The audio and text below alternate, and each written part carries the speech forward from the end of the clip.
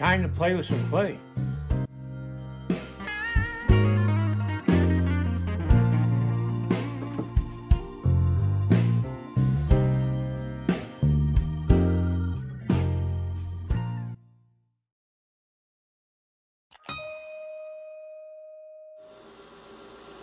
Well, today I'm going to work on his head and probably start his hair.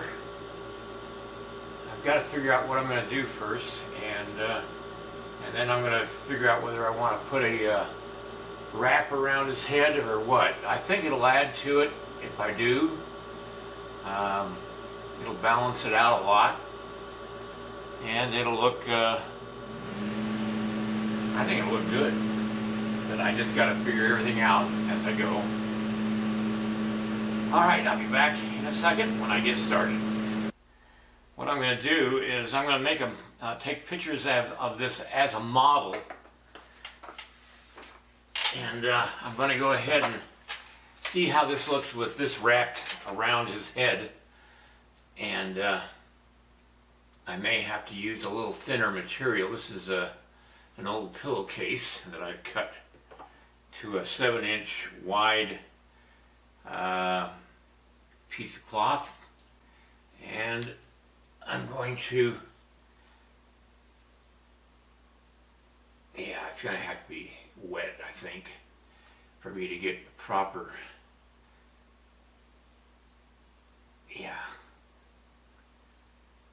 What I'm trying to do is get something that I can work from photograph-wise for the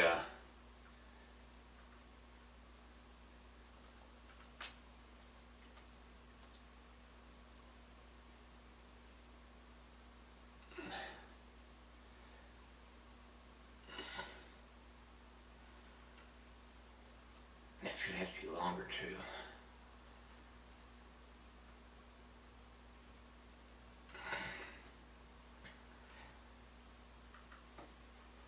What I'm going to do is I'm going to try to,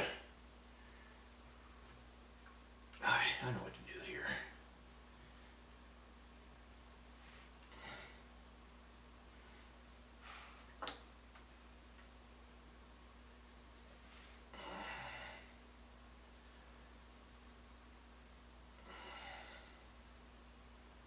Yeah, it's got to be about, maybe quarter size longer. So,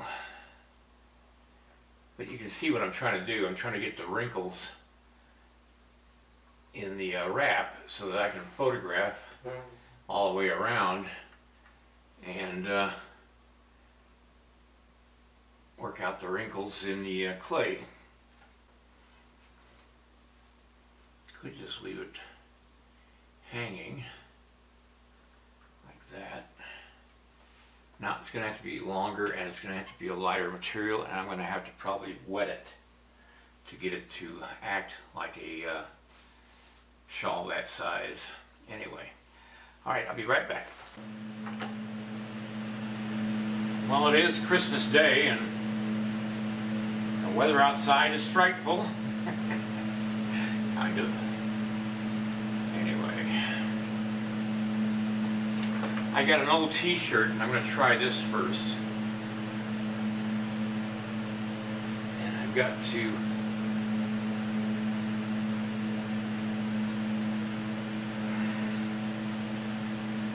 throw that over his shoulder.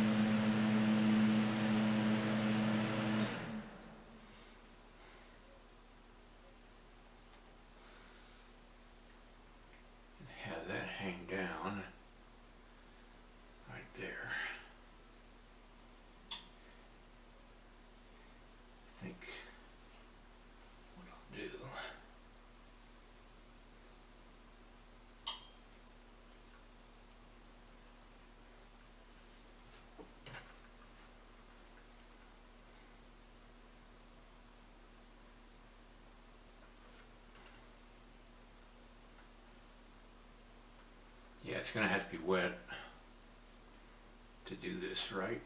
And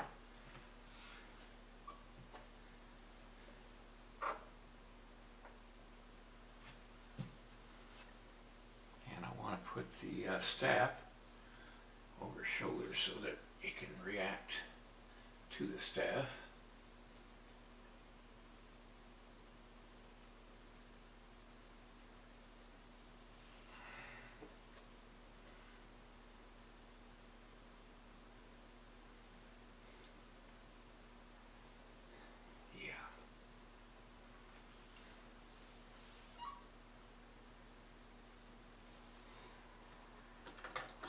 Got to be shorter. I think what I'm going to do is take the center of it, which is right there. Whoops. Watch the staff, Dave. Don't wreck the staff. And cut it evenly so that I got an even length to it.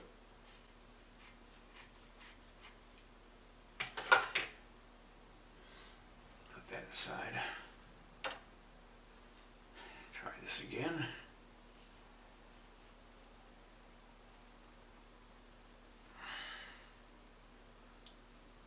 Fold it under.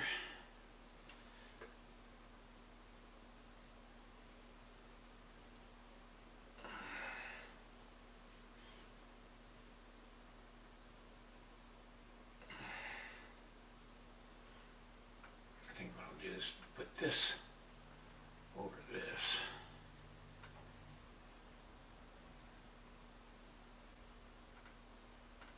Like he's taken a cloth that's hanging straight down his front, and he's thrown one side of it over his shoulder.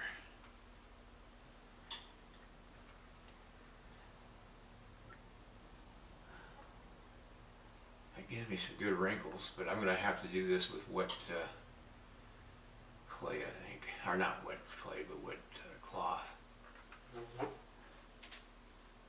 Let's put the staff back over it.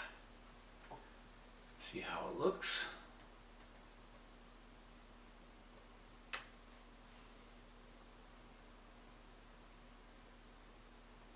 Make it look like he's taking a staff and just put it over his shoulders.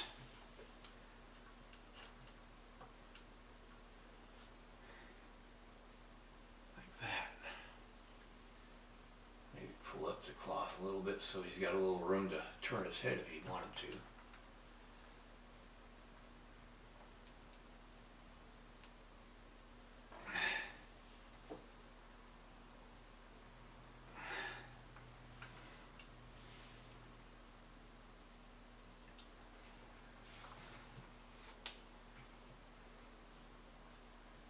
Yeah, I like that.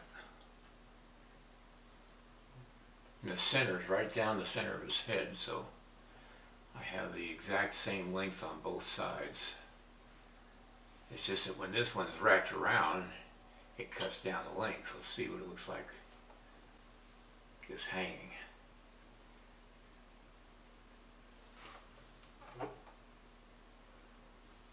could have it just hanging, but I don't think I'm going to do that.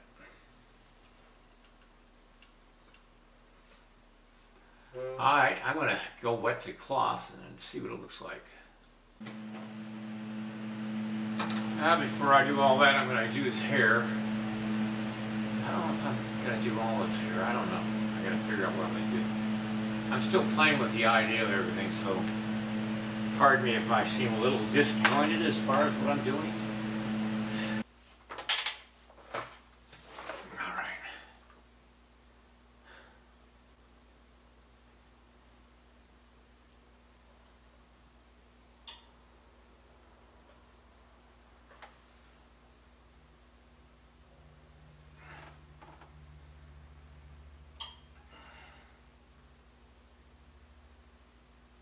All I'm doing is just blocking in the hair. I'm not interested in the high detail.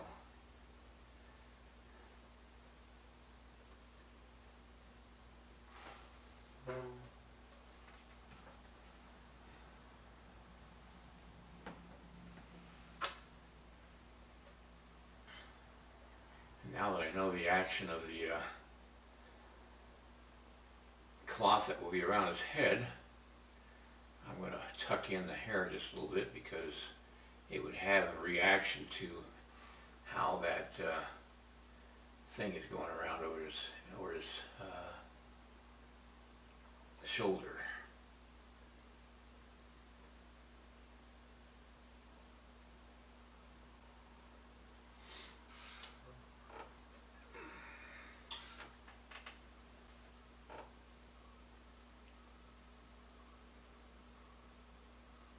I'll come back and put detail in the hair.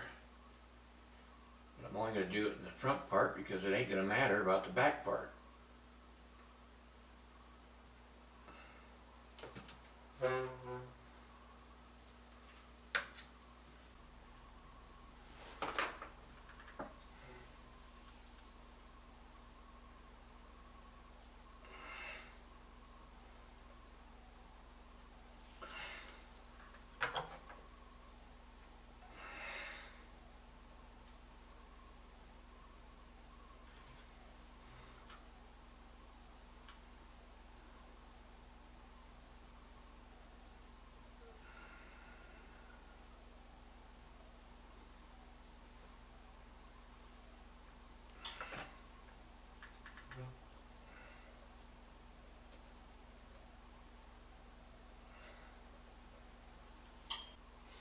When I actually do the scarf around his neck and head, I'm not going to show that. I'm going to show you the after effects because I cover stuff like that in some of my videos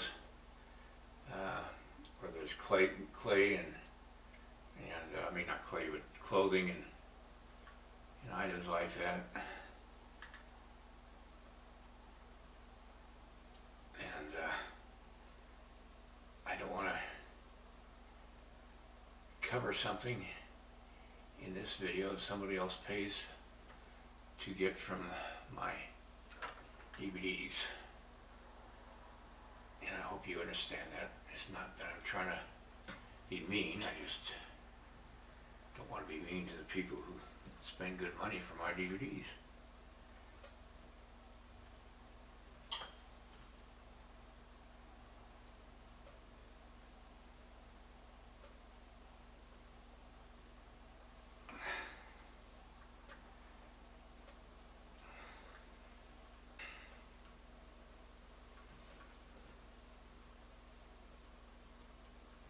This anchors his head in this position now. It won't be moving anymore. And that's a good thing. Okay. Alright. I took a dinner break and came back. I ended up not doing what I was going to do with the scarf. I ended up doing it in a shortcut way. And what I mean by that is, let me get my hands on these. I got the wrong way, there we go. I gotta do the hands next. Before I do the sleeves, I gotta do the hands. But as you can see, he's turning out pretty good. What I did was, I took that t-shirt and I dipped it in wax to get this effect. Doing it with clay would have taken me forever, and I just didn't feel like I wanted to spend a lot of time with that. It was easier to do it with the wax, and I cover using wax in videos that I produced, and it's an easy way of doing something that ends up looking really good when you're done. And that's what I wanted to do. Anyway, I'm going to leave this pretty much like it is because I like the texture on this scarf. And it's different than the texture on everything else.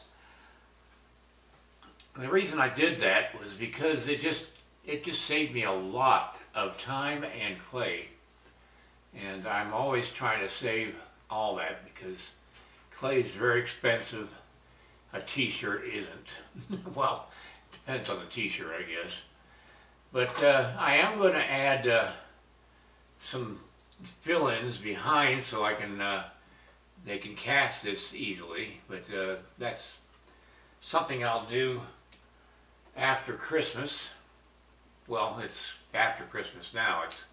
I got here this morning, and off and on all day long I've been working on this, and I really like the way it's coming out. And I used well, like I said, I cover this method in I think the video on creating sweetgrass, which I've got for sale on my instructional DVD list, and it's complicated, and you got to be real careful because you can burn yourself, and you got to do it in such a way that it doesn't come out looking like cloth dipped in clay. It's got to look sculptural, and at some point I'm going to work on his hair. I just wanted to get this thing to a point where I liked it. I've also covered before in my videos how I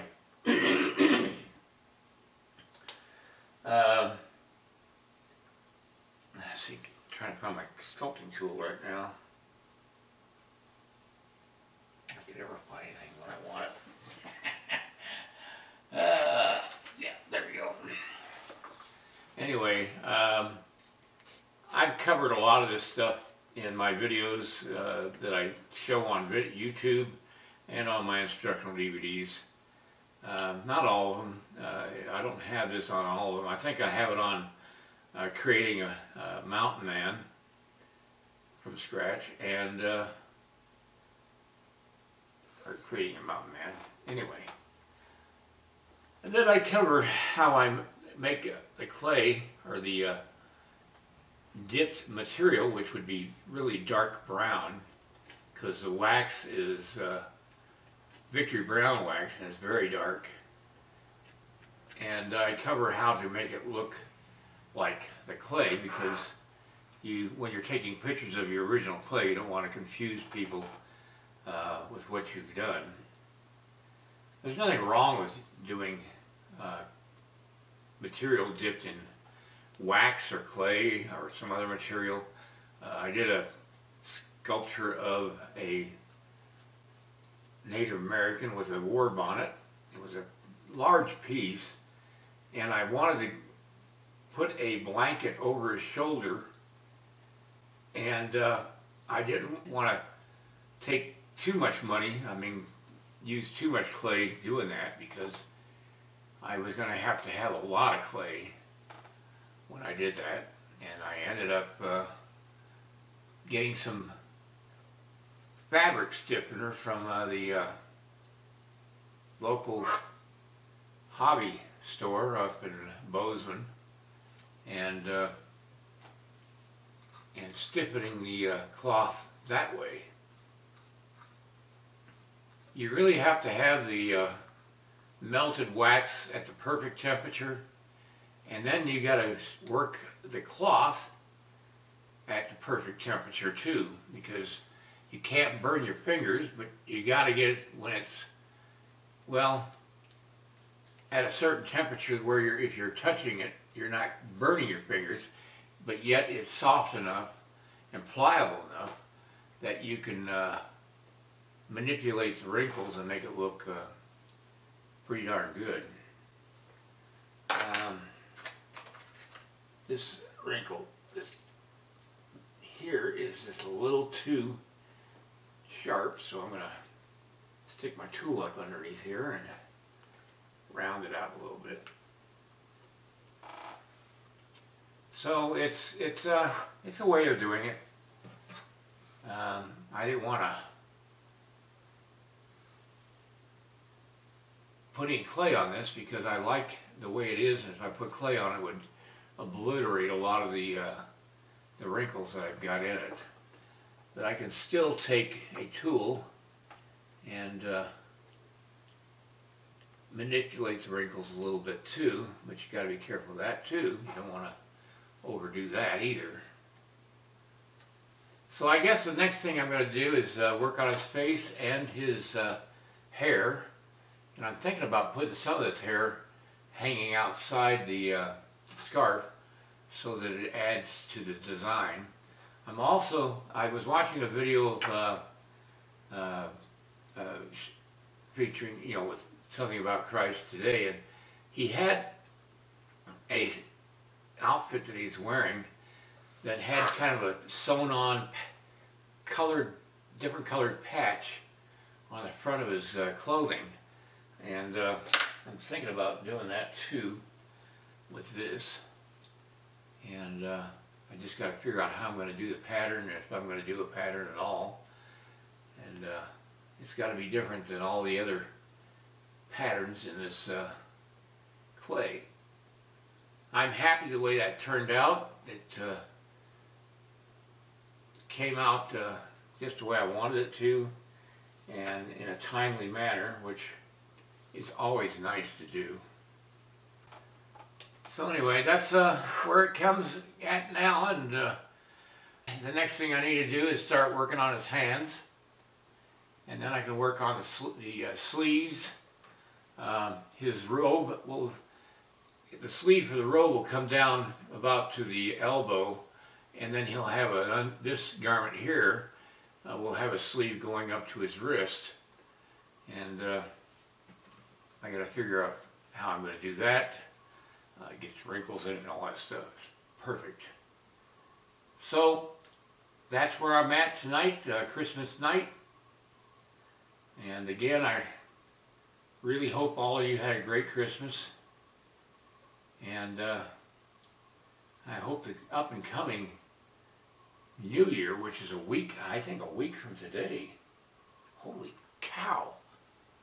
2020 is just a week away. Unbelievable how time flies when you're having fun. All right, good night everybody, and I'll see you next time. Give me a thumbs up and share my video. And then check out my instructional DVDs, the link down below this video. All right, see you next time.